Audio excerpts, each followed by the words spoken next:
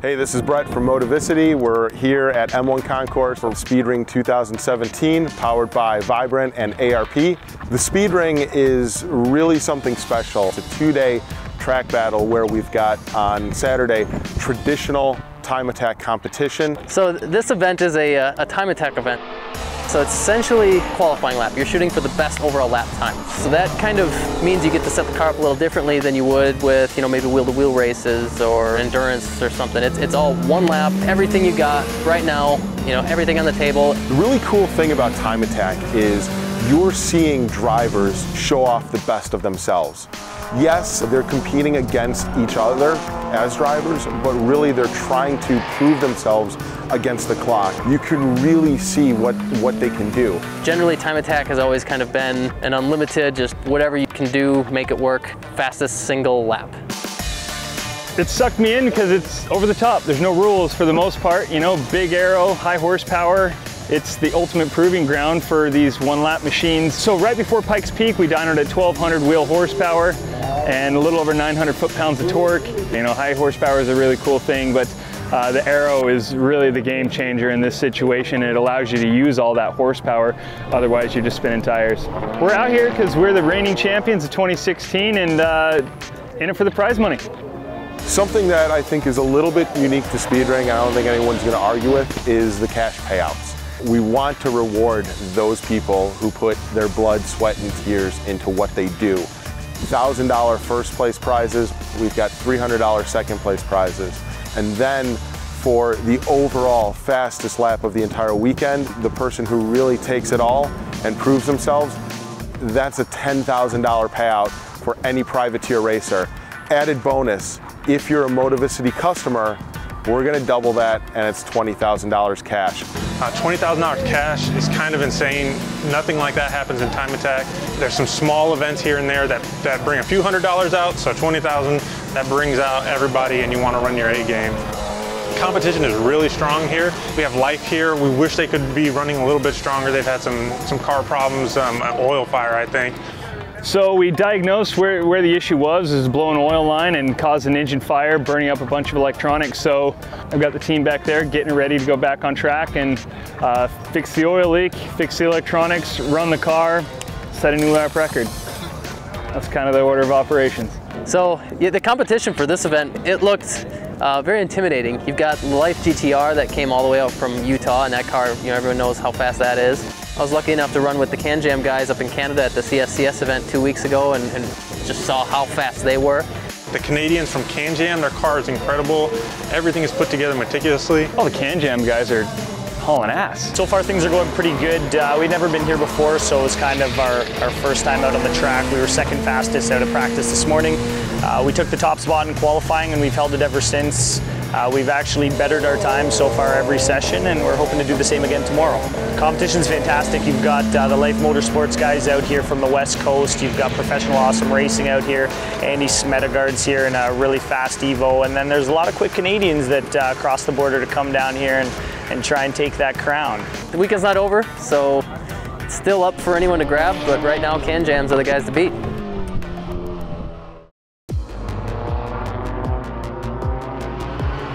Day two, we've got a great Touge style shootout where we're pitting platform against platform, driver against driver. We're doing something different for the Speedring event here. Yesterday was regular time attack. Today is Touge Battle format. That's two drivers on course at one time, and it's the job of the lead driver to stretch the gap, and it's the job of the following driver to shrink the gap, and that is how a winner is determined in each battle. They each get a chance to lead the battle. They reverse on their cooldown lap in the middle of the battle, and that is how Touge is ran. It's really fun to watch and kind of a different form of time attack. It's still determined by lap times who wins, but it's much more fun to watch than traditional time attack, which looks more like a lapping session. Okay, the battle was crazy. We were going back and forth. The first round I took, the second after we switched, he got it. I got a little sideways, he got a little sideways. It was back and forth action pretty much the entire time. Lost the first battle, held here M1. A bit gutted, but hey, the car did well. I feel like I did my personal best lap time there, so can't complain too much. I've done wheel-to-wheel racing, but there's a whole kind of different challenge where you're going in a time attack kind of basis, trying to pull out the fastest lap time in one lap, and that's something I've just not been used to, and sadly, you know, the pressure got to me, sadly. Yeah, heart still pumping, still shaking a little bit. Definitely good times. Couldn't ask for any better battle than that. I mean, we were within a few tenths of each other back and forth, so it's definitely a fun battle that I really want to do this kind of thing again.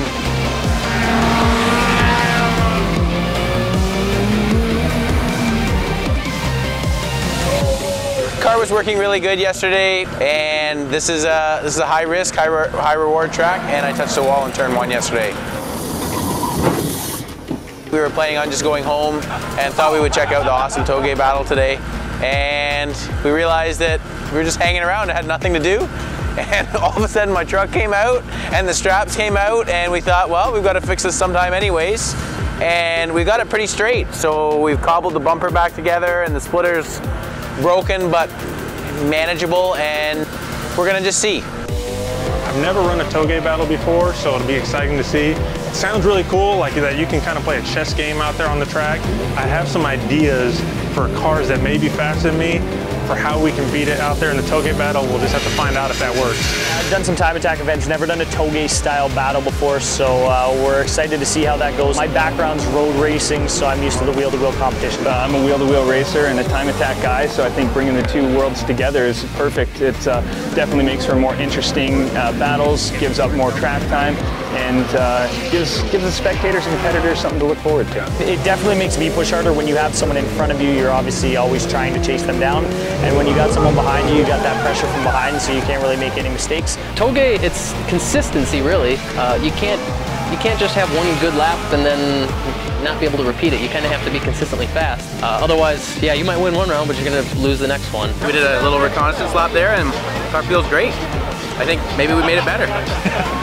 You straightened the frame even straighter? Yeah, it wasn't good. Honda didn't do this right, so we just made it a little bit better. We'll just get through as many rounds as we can get, hopefully without hitting the wall this time. So we just went on to a Touge Battle for the very first time. We were up against James in his K-Tune Type R, and unfortunately we finished second in that run. But honestly, it was an amazing run. It was so much fun. I loved it. It was great. I would, if I could go back out there right now just for one more time, I would. Yeah, we had a major brake failure during one of our battles, and you can see the result here. Highest speed part of the track, had brake sensor failure, blew all the fluid past it. I had no brakes at all, so skipped across through the grass, tried to gather it up, knew I was going to hit the wall, so I pitched it in ass end first, and that's what we got. Green flag is out. This begins the flyer of battle number 2 between Daniel O'Donnell in the Professional Awesome Evo and James Houghton in the K-Tuned Integra Type R. Daniel O'Donnell crossing the line, followed by James Houghton. Daniel O'Donnell takes it! Daniel O'Donnell of Professional Awesome, your overall unlimited winner here at the Speedring 2017. Through mistakes from other teams, through crashes, we worked our way up the bracket, and we end up winning the Touge Battle. Like, didn't expect that, didn't see it coming, so excited. I was just so happy that we were here. Everyone has helped us so much to get the car back on track today, and here we are. Came to the finals. I didn't know if we'd be making it through the first round today, so this is awesome. Really happy. We had an off-track incident in one of the Touge battles, so that put us out of contention to win that, but we still came away with fastest time, overall track record, and we got a briefcase full of cash and a nice shiny trophy, and the car's all in one piece, so we're happy. We struggled, and we struggled all weekend long, but it's a great event, and I hope everybody else had a better time than we did, but I'm still smiling, thinking about next year.